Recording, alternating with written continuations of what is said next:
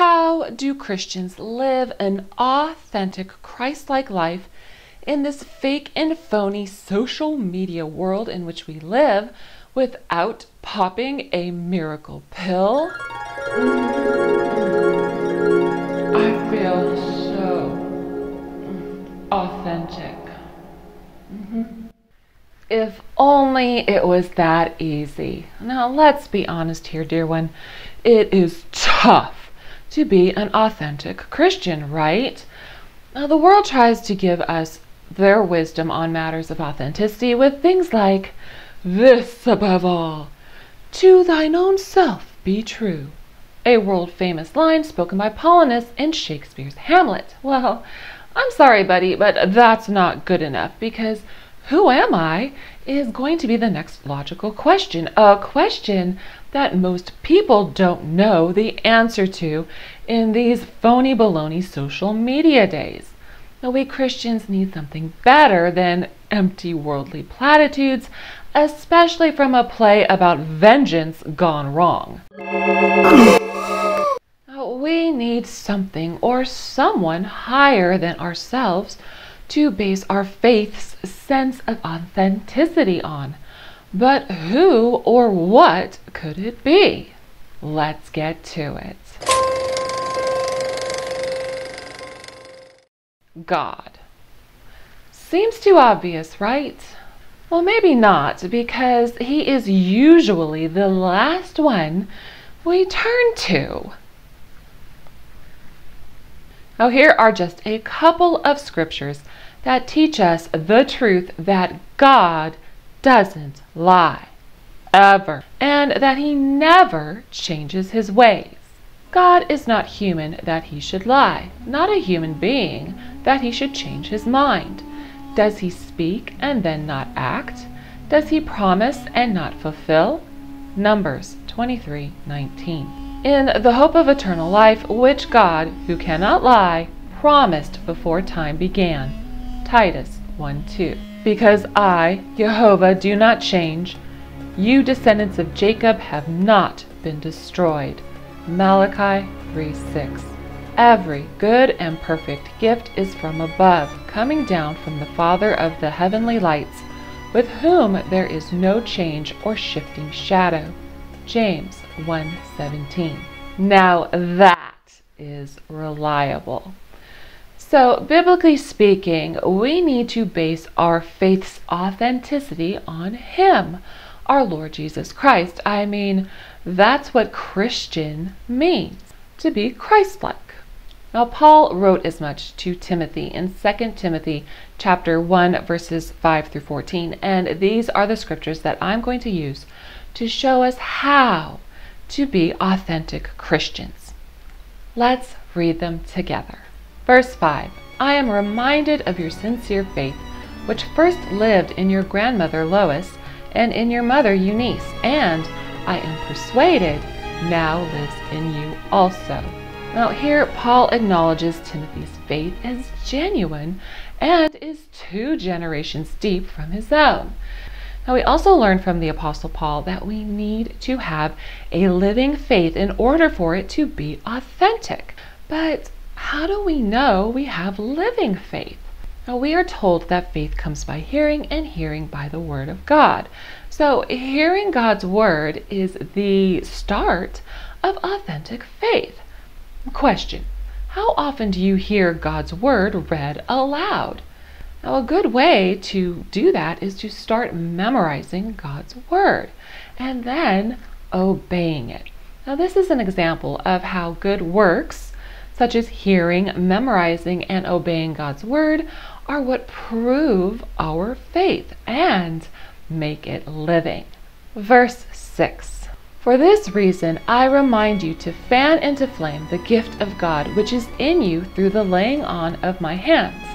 Verse 7. For the Spirit God gave us does not make us timid, but gives us power, love, and self-discipline. Christian authenticity involves effort, boldness, power, love, and self-discipline, and we find these things in the giving of the Spirit of God, which is given to us when we first believe. when he gives us the gifts of salvation, which are redemption, justification, and sanctification, but also in a special way with the laying on of hands for the specific work of ministering to the sheep, as in the case of apostles, teachers, evangelists, bishops, and deacons, and so on. So, we shouldn't be timid, but instead take on the power, love, and self-control, or self-discipline, or holiness that God's Spirit gives us. Verse 8. So do not be ashamed of the testimony about our Lord, or of me, his prisoner. Rather, join with me in suffering for the gospel by the power of God. Yes, let us not be ashamed of our Lord's testimony. What is his testimony? Oh, I'm glad you asked, because Jesus' testimony is that he is Jehovah in the flesh, that he came down from heaven and was born of a virgin as a genuine flesh and blood human being named Jesus, which means Jehovah saves. Do you know how many people who claim to be children of God hate that testimony?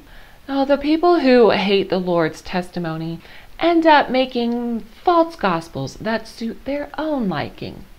For example, the Pharisees and Sadducees, who claimed to be children of Abraham and God, practiced Judaism, which is the syncretism of their oral man-made traditions with the Torah. And we all know how Jesus felt about that. Now, because Satan's ways are an inversion of God's ways, many of the worshipers at the synagogue of Satan hated Jesus, since he didn't meet their expectations of the Messiah that their religion crafted, which was a hunky prince with an army that would kick the Romans out of Judea and make the Jews the master race of his never-ending kingdom on the earth. Now, as it turns out, God's word taught that the Messiah would be more than a mere man, according to Psalm 110, and would be rather plain-looking and of lowly reputation, and would come to liberate his people and the other nations, you know, the hated Gentiles, from their chains that bound them to sin and death. And then he would come back to set up his kingdom later on. Now, not to be outdone by the Jews' unbelief, people from other Hellenized nations like Alexandria also hated and continue to hate the very idea that God became a man. Why? Now, because of the big lie that Satan told humanity at the foot of that forbidden tree, which is that in order to become like God, we must acquire special revelation knowledge about good and evil from forbidden fruit found in witchcraft, sorcery, and pagan mysticism. Now, from that point on, humanity has been vainly seeking godhood through their rebellion. Now, that is why it is abhorrent for fallen mankind to accept that God wanted to become a man. I mean, what kind of God would want to do such a thing, right? So instead of choosing to believe this biblical truth, they choose to believe Jesus was merely a man who was given the power to not sin by God's Holy Spirit. Now that, dear one, is what is called being ashamed of our Lord's testimony. Oh, and Paul also encouraged Timothy to join him in suffering for Christ. Dear one, I don't know anyone who enjoys suffering, including yours truly, but by the power of God, we can endure the suffering we receive when we spread Jesus' true gospel, and even experience joy despite the pain of persecution. Verse 9. He has saved us and called us to a holy life, not because of anything we have done, but because of his own purpose and grace. This grace was given us in Christ Jesus before the beginning of time. So, according to Paul, God saved us through his blood atonement in Jesus. And then he called us to live a separated life. Now that is what holy means. Not living like the world to fulfill its various lusts. And all of this was done before the beginning of time. Now this simply means that before Genesis 1:1, Jehovah made his omniscient plan and he is running it. And its fruition, Jesus' second coming, and our new bodies will come to pass in his own good time. Verse 10. But it, his gospel of grace, has now been revealed through the appearing of our Savior, Christ Jesus, who has destroyed death and has brought life and immortality to light through the gospel. Now, when God became the man Jesus by his virgin birth in Bethlehem, he destroyed death and made eternal life available to us by it, the gospel. Now, this is the only way people will ever become immortal.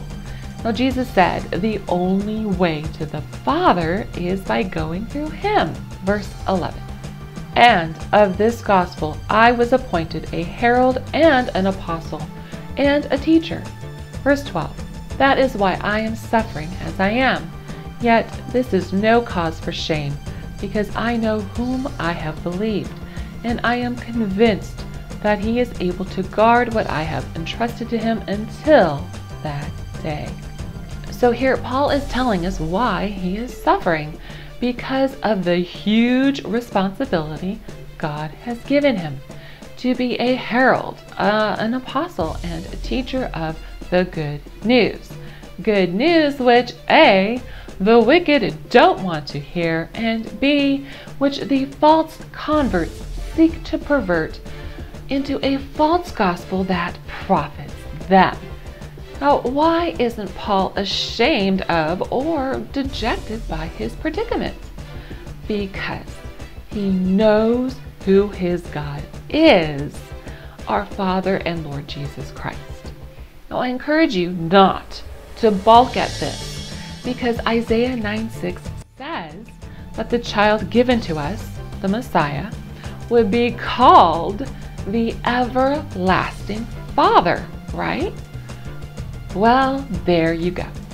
And in Jeremiah chapter 9, verses 23 through 24, Jehovah tells us to rejoice not in human strength, wisdom, which is philosophy, or wealth, but rather to rejoice in knowing who Jehovah is and understanding his ways of loving devotion, justice, and righteousness, which are all displayed in the gospel of Christ.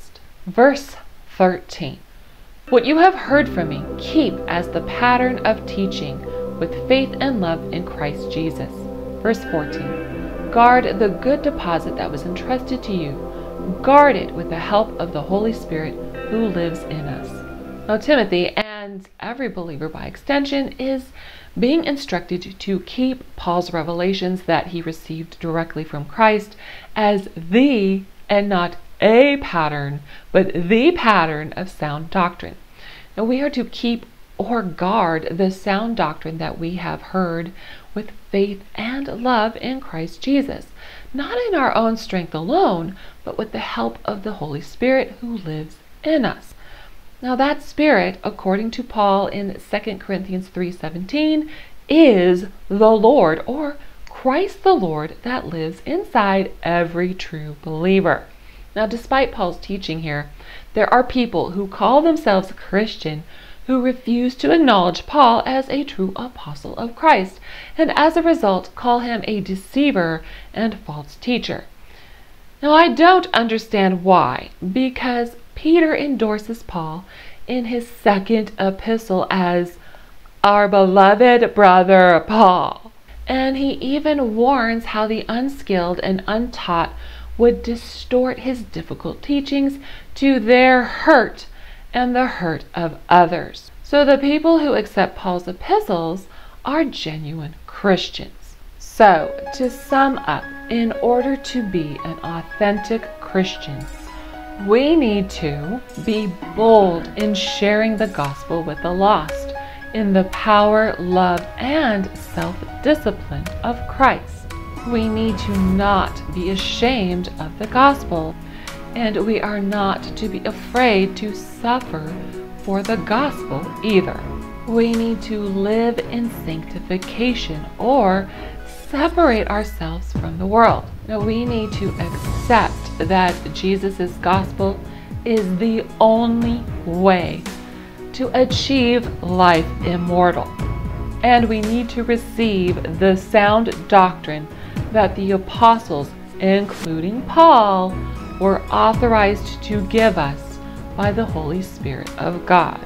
We need to know who our one and only God is, the Lord Jesus Christ, Jehovah in the flesh. We need to hear, believe, and obey God's word given to us through his prophets, apostles, and teachers in order to have a living faith. For as the Apostle James said, faith without works is dead. We need to keep or guard ourselves against false teachings with the Holy Spirit's help. Now, in other words, be a good Berean, or someone with an open mind to test all things with Scripture in order to see if what they say is so. Which is, of course, the mission of this channel. Now, by the way, the original Bereans were commended for believing what Paul had to say about Jesus being the Messiah, which is understood to mean that God became a man through the kingly line of David. So, how did you do, dear one? Are you an authentic Christian according to these scriptures? Or maybe you need a little more work? Well, don't be discouraged if you need more work, because we aren't home yet, dear one. I want to encourage you to press on in the genuine faith and strive to live an authentic Christian life according to God's word. Now, you can and will do it with his help. Well, we are finally getting into the autumnal season, and with its crisp air and shorter days comes one of the most evil and abysmal holy days, Halloween. So I'm going to put a link in the description to my Halloween playlist. Watch it if you dare. Well, dear one, I look forward to being with you once more as I look to the scriptures to see if what they, the so-called Christian clergy, say is so. Bye for now. Hold on.